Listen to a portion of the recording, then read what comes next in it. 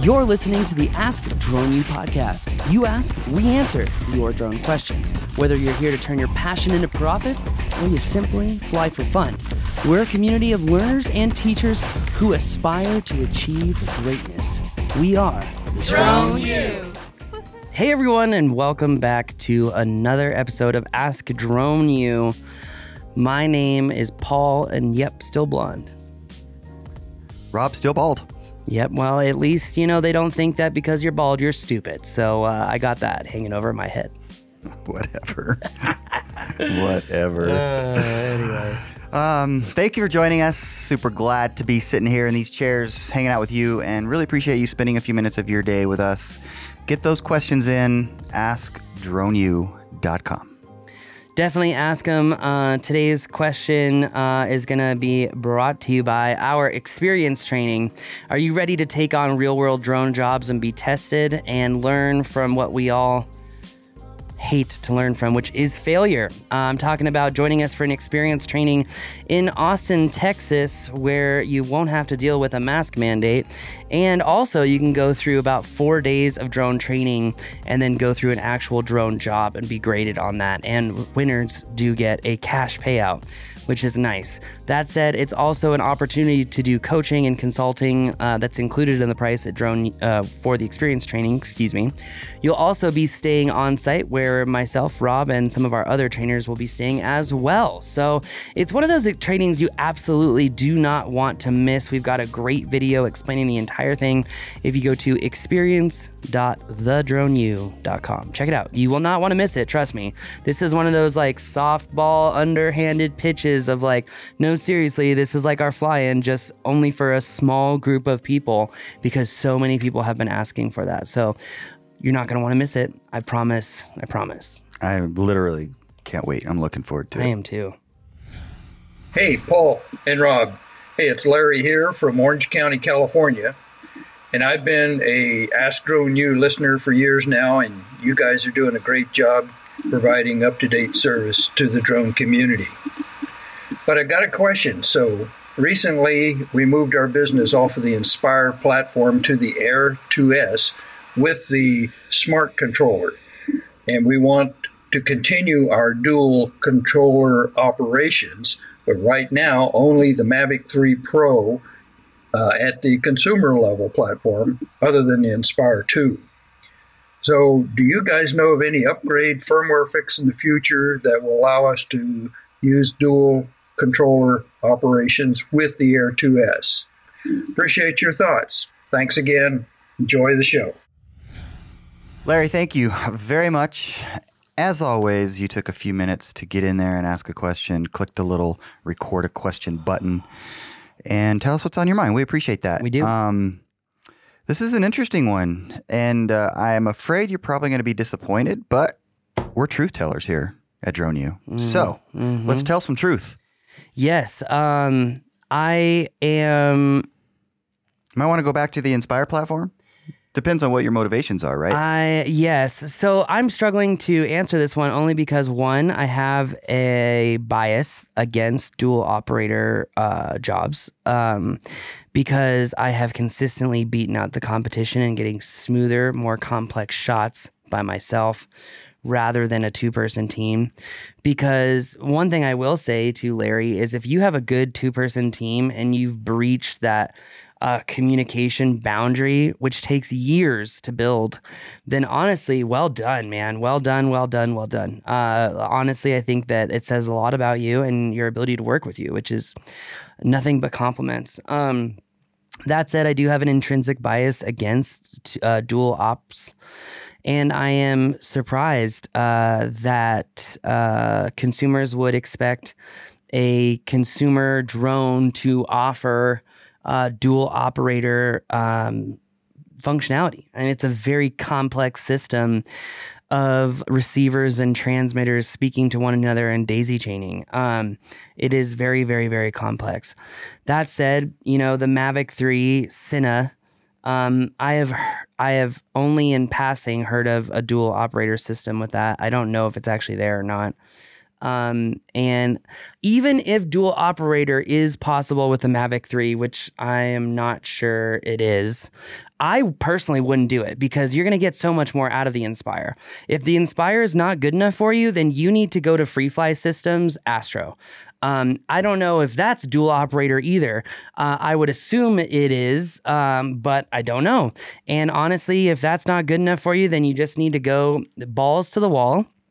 And you need to pick up the FreeFly Alta X, which is dual operator. Which is very expensive. It is very expensive, but it's also a badass drone. Again, I know it's not called collective pitch. Was it cyclical pitch that they have on? I mean, like FreeFly's drones.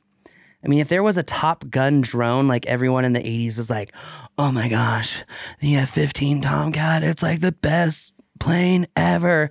And now we've got the F-35, which takes off vertically. So I mean, like things do change. Progress. Yeah, but also F-35s fall off the back ends of aircraft carriers. I don't know if you saw that video.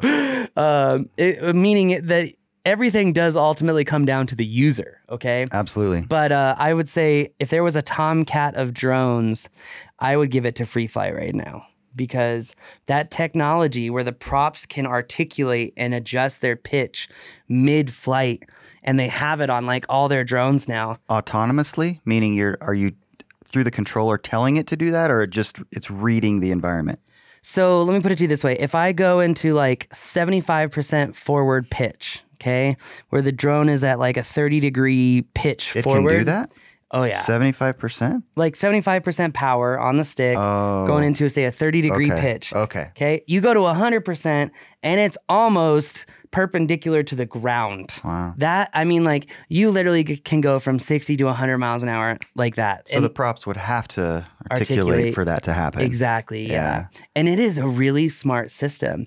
And if you think about it, they built that on a flight controller that had never been done before, which again illustrates the importance of software. It illustrates the importance of having a good software engineering team that's not confined by the bounds of what's already been done, but is rather utilizing those systems to further push the envelope. Interesting. So all of that to say, don't expect the Air2S to have a dual controller setup. Especially when the proof is in the pudding with the industry that these smaller consumer drones are actually offering less and less, not more and more. So I think that is a very safe assumption. Yeah. And, dual operator is an expensive feature, and you've got to be prepared to pay for that. Well, it also begs the question why they went from the Inspire platform to the Mavic Air2S. 3. Oh. So I don't know. We're just not enough information here. I mean, I'm guessing it's because the Air2S has a pretty decent camera, right? I mean, it does. Not to your standards. Don't get all... Well, it doesn't ever compare to what's on the Inspire. Right. But it might suffice for what they are doing. Yeah, and that is a very reasonable and feasible thing. 100%. And let's also try to put ourselves in their shoes. It could be a cost basis thing. Well, of course. The Inspire 2 is very expensive to run. A set of batteries is going to set you back $400. Yeah, and if you're trying to build your fleet, building it with an Air2S obviously is going to hit the pocketbook significantly less than building an Inspire fleet. So, I mean, obviously.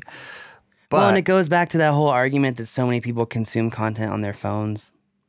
100%. Yeah, I mean, I don't know why we worry so much about the 4K and all that stuff, because the phones just aren't giving that to us anyways. Well, and even in the 8K drones that we see, like, there's so much aliasing in the footage. It's like, ooh, yeah. It's all marketing. Yes. I feel like we live in this just like said marketing bubble that our lives are run on marketing. You know what? I just kind of had an epiphany as you said that, because I always get mad and frustrated at all the marketing hype. There's one particular company that I think of the most in regards to this, at least in our industry, but they will go left unnamed and unscathed for today. But that said, you know what? It reminds me of those Crypto.com commercials where fortune favors the brave.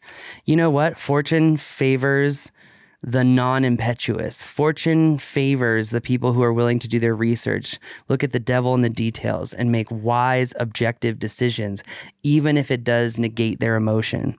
But we have to remember that any decisions made in emotion typically are not adequate.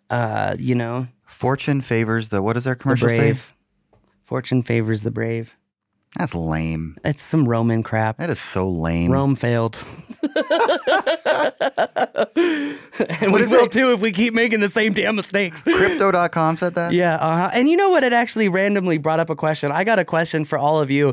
Do any of you know of an advanced trading platform for Bitcoin? Because I am so sick of Coinbase. I can't see 50-day moving averages. I can't see RSI. I can't see the MACD, like all the stuff that I look for. What about on-balance volume? Like, come on, give me some indicators that I can actually make real-world decisions on, not just to the moon.